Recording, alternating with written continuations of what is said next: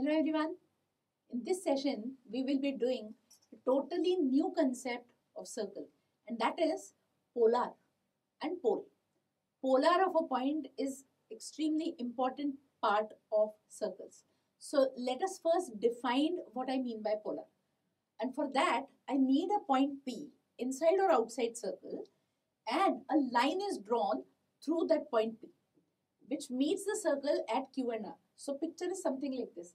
I take a point P, I draw a circle, and then through P, I draw a line which meets the circle at Q and R. This is what I have described right now. What we do further is that at ends Q and R, I try to draw tangents and they meet at point P. The question is that QR, the way I have shown in the picture, it is not the only position. Position Q and R are varying positions. I could have drawn line through P, something like this also, where I'm naming now endpoints where that line meets the circle as Q dash and R dash. And at Q dash and R dash also, I could have drawn tangents like previous way. And then point of intersection of those two tangents, what I've shown here as S, is different from position T. So as Q and R move, or as Q and R change their positions, obviously position T also changes. This is what I want to tell you, that point of intersection of tangents drawn at Q and R is a varying position, and hence locus of point T can be observed or can be understood.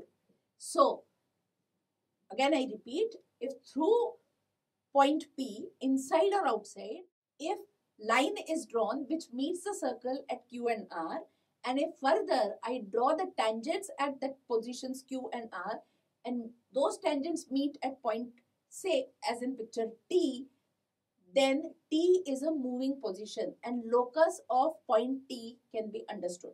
What I've drawn here is that locus I have tried to show you by joining S and T, and which happens to be a line.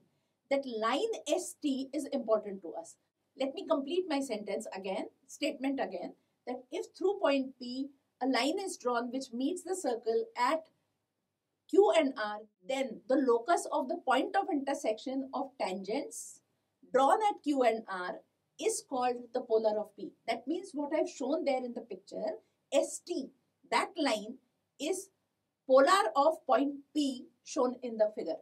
Point P is inside here and ST is outside here. Picture could have been other way also, that you try on your own. Point P you keep outside and then try to do similar exercise, and through P there also you will be drawing a line which will meet circle at Q and R. Draw 2-3 lines and see Q and R's various positions. Draw tangents at the Q and R various positions and see point of intersection of tangents. When you join those points of intersection of tangents, you will be getting polar. Correct? So polar here is ST and pole is point P. So understand one thing, in picture ST is the polar and point P is the pole. Don't forget that. Okay. Now of course you all must be realizing this, that we should be in position to write now equation of the polar. So let us start with equation of the polar. Now if a pole is given as x1 y1 and circle is x square plus y square equal to a square, straight away I am giving you equation of the polar, and which is x1 plus y1 equal to a square. Had you taken point P outside, then you would have understood the meaning that we are talking about chord of contact only. And chord of contact's equation was same, x1 plus y1 equal to a square. But actually polar is further, I should say, more general expression rather than chord of contact. For chord of contact, point has to be outside. Here I am saying point can be inside or outside. But equation is same as x1 plus y1 equal to a square. Okay. Again, equation of the circle not necessarily be all the time x square plus y square equal to a square. We will have to make provision for equation of the circle. If it is x square plus y square plus 2gx plus 2fy plus c equal to 0, then what would be the equation of polar? Equation of the polar, like again as equation of chord of contact, would be x1 plus y1 plus g times x plus x1 plus f times y plus y1 equal plus c equal to 0. So that is equation of the polar in two different situations. Let me take one illustration for clarifying things further. Now my illustration is that find the equation of the polar of point 4, 4 with respect to the circle x minus 1 whole square plus y minus 2 whole square equal to 1. I have taken here equation in the form x minus h whole square plus y minus k whole square equal to r square of circle I am saying. And this is not of the form x square plus y square plus 2gx plus 2fy plus c equal to 0. So you will have to rewrite that equation.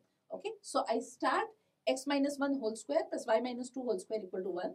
I simplify that and I get x square plus y square minus 2x minus 4y plus 4 equal to 0. And then I know how to write equation of the polar. It is x1 plus y1 plus g times x plus x1 plus f times y plus y1 plus c equal to 0.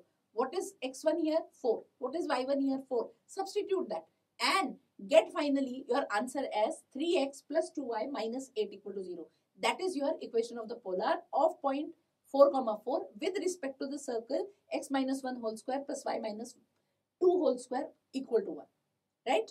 Let us proceed further. And the next one is that I take one more illustration so that there we will be finding pole. Okay.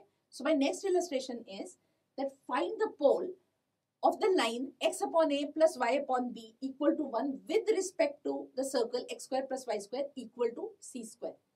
Now here pole is to be obtained, polar is given. In previous question, pole was given, polar was to be obtained. Okay. Now how do we proceed from here? Now since pole you are interested in finding, I will have to name it. So I say let pole be h comma k. Fine.